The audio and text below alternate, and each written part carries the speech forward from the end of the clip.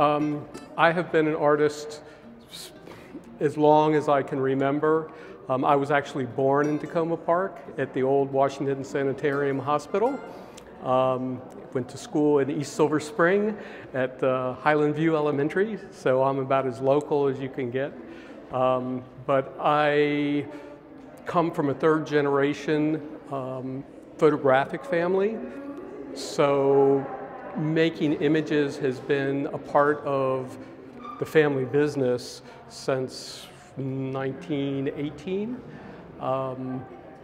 I started drawing and realized that I had a talent at a very young age, and as most artists are, you're driven to create those images. It's not something you sit down and feel like, well, I have to work at this. You just have to work it out of your system. So I've been doing that since I was 7, 8 years old. Well, I started out my art career as an illustrator. I illustrated children's books, underground comics, ads with the University of Maryland's Diamondback. And then I pretty much left illustration and art for many years because I became a full-time photographer. During those years, I did very little art, just occasionally, but in my more adult years, I am now back to creating art with a passion. I'm semi-retired, and now I'm an artist in residence at Montpelier Cultural Arts Center up in Laurel as a printmaker. And these days, I primarily make etchings and linocut prints. However, I still do, as we can see upstairs, I still do an occasional pencil drawing. Usually I tend to work more in black and white because of the printmaking aspect of it. But I've found my true artistic calling as a printmaker, and I've been on a roll for the past 5 years, and during the pandemic, I haven't been able to get to the printmaking studios, but I keep creating plates. Etchings are made from either a metal plate, a plastic plate. I keep making those, and now that I'm back in the studio, I'm printing like a madman.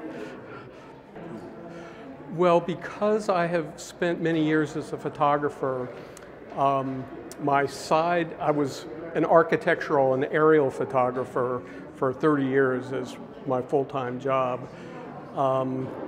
But these days, I'm driven literally. My son is a diner historian, so we make lots of road trips together, or we used to. And always looking at the American roadside as a subject matter. And with that also, I love, strangely enough, I love funerary art that's older, so I tend to do a lot of prints based on funerary statues, crypts, things like that. It's not necessarily that I'm dark and deep. I just like the artistic side of that. And yeah, I also do a lot of musicians because that's what I'm doing in my retirement. I design album covers and shoot PR for musicians, so I also do a lot of art featuring musicians. What I would really like to do, because I do all these album covers, I've done over 350 album covers, and only one of those is art. All the rest are photographically based. I come from an era that was the golden age of album design, and I want to get back and do some art on these albums that I'm working on. I'm not sure why the musicians don't want those as their covers, but that's what I'd really like to be doing more of, is creating classic art images for musicians. You should try now beer cans, the label for beer cans have great illustrations. It's wonderful art. I would love to do that too. One last question. Sure.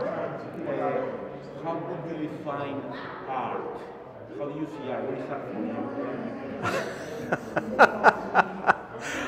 I'm not sure I could answer that. I have a good friend who is an art historian, and she was professor emeritus at the museum, or the School of the Arts in Philadelphia, and she's written a number of art history books. And my favorite one is she tries to explain what is art, and it's called "Why is a Painting Like a Pizza?" And she does a much better job of explaining it, but I couldn't really tell you what art is. I think it's just the primal urge of people to create things, and as far as the art that's here, it's two-dimensional images. And I think it's just something inside people that you feel the need to create an image that other people can enjoy or provokes thought.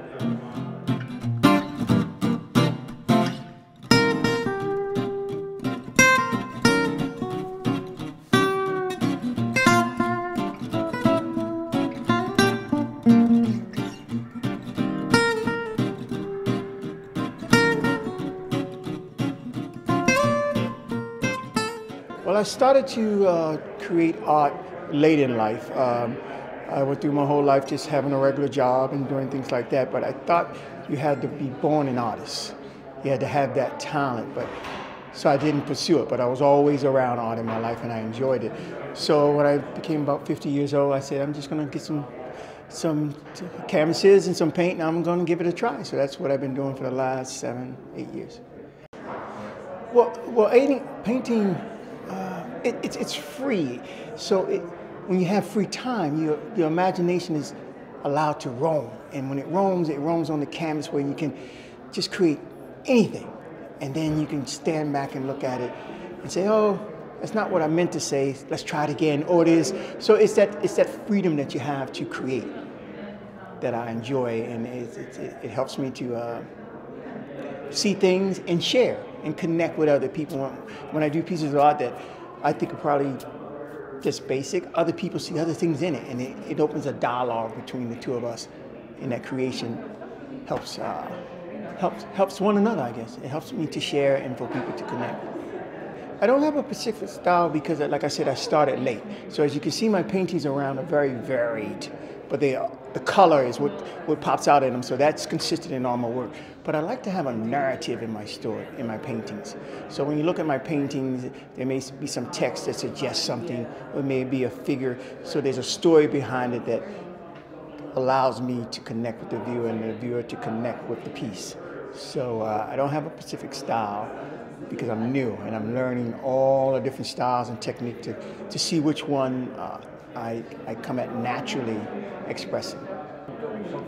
Yeah, so right now, like I said, because I'm new at it, I do paintings and also do sculptures.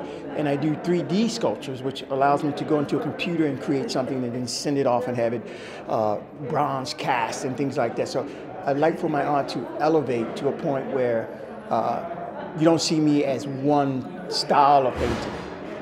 You see my paintings vary from different styles to styles, and I'm also curating shows as well. So I'm bringing other artists in, and I like to collaborate with other artists to do pieces and to do shows so that, like I said, when I was younger, I didn't think I was an artist. I thought you had to be born to be an artist. But I learned that art is free, so I like to create things so some little kid will come in here and he'll see that, and he say, oh, it inspires him to paint or to create or to express himself. So it allows him that freedom that he doesn't have to think that you have to be born to be a painter or be a doctor, or you can be all that you want to be. And art helps you to discover that in you. Art, like I said, it's that freedom that allows me to connect with others and my pieces to connect and for them to connect with my pieces. So it's that freedom that art gives you. It's free. Everybody can go in a museum or wherever. It doesn't cost. You can just go and observe it and learn from it or be inspired by it. And that's the whole thing about art. They say art is love. And any and everybody can find something in a piece that makes them love it. And that's what it's all about for me.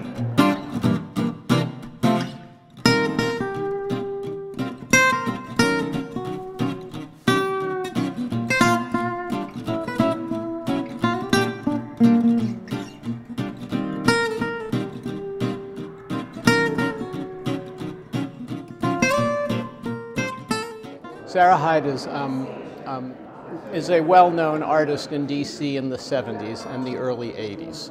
She was born in Maryland and raised in Maryland, but painted a lot in DC up until 1983.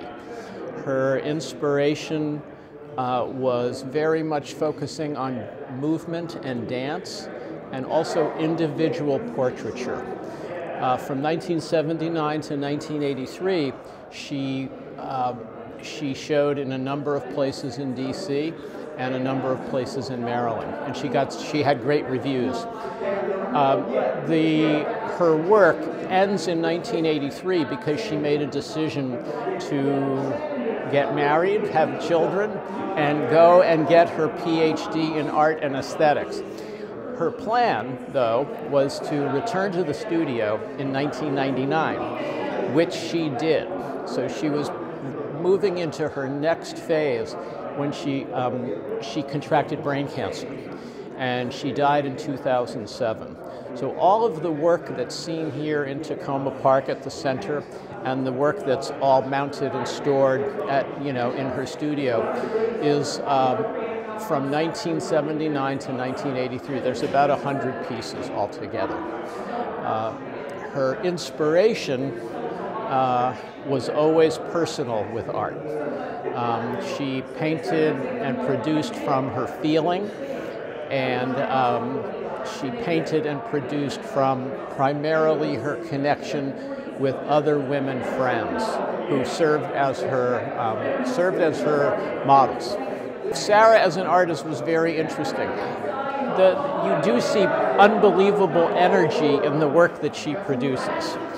Even with portraitures where you have a model who's stationary, there's just an intensity in the person of the model that she's replicating on canvas. That energy, it's interesting. She's a quiet person, and you would not, if you had met her, you would not have necessarily connected the person you're talking to some of the energy that you see in some of these large paintings, which are so outward and effusive. So one thing that she did for those years was she went to different dance studios in DC, the Joy of Motion in particular, down on DuPont Circle. And she would sit there for hours and use the movement and the dancers who were there in the studio as her models. So a lot of this was produced on site at Joy of Motion. And she had remained in touch with the dance community throughout her artistic, career. So her life was cut short. I mean, her career as an artist had gone through a series of phases. And, she was about to, at age 52, she was about to embark on, the next phase. She was going to be integrating all of the stuff that we see here into a new phase of art, which probably would have included sculpture. The brain cancer kept her alive, but made her, disabled her cognitively. So she was really, truly disabled for 7 to 8 years and unable to sort of take charge of her legacy. I had to do that. And this is what I'm doing. I'm making sure that her memory kind of stays alive through her artwork.